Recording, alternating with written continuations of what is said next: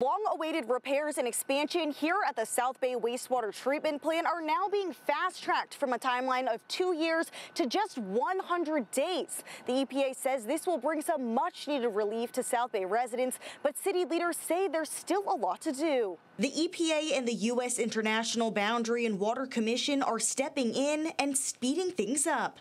Last month, EPA Administrator Lee Zeldin visited San Diego and met with local leaders. He saw it, he smelt it, he lived it, and that was incredibly important. Imperial Beach Mayor Paloma Aguirre, who is also running for county supervisor, has long advocated for solutions. I'm feeling very positive that now he's putting attention to this. We need a lot more attention, a lot more support, because we're not there yet. Now, after years of on and off operations, the plant will be expanded to treat 35 million gallons of cross-border wastewater a day, up from 25 million, with more upgrades still to come. We want everybody in the South County to have a high quality of life, and when you have that sewage issue, it affects everybody. Chula Vista Mayor John McCann, Aguirre's opponent in the upcoming July special election, also welcomed federal support.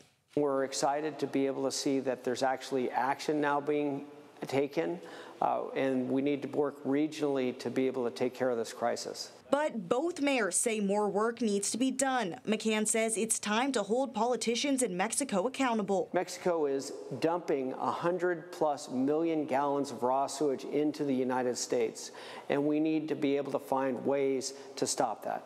Meanwhile, Aguirre is pushing a 5-point plan to protect public health, including air filtration for schools, a public health study, and a dedicated county sewage crisis chief. She says most importantly, the Tijuana River needs to be treated before residents will see any true changes. Is it a step in the right direction? Yes. But until we get the river diverted and treated and a state of emergency declared for that, we won't really start to see the impacts or the benefits of that. Alex Lai, CBS 8.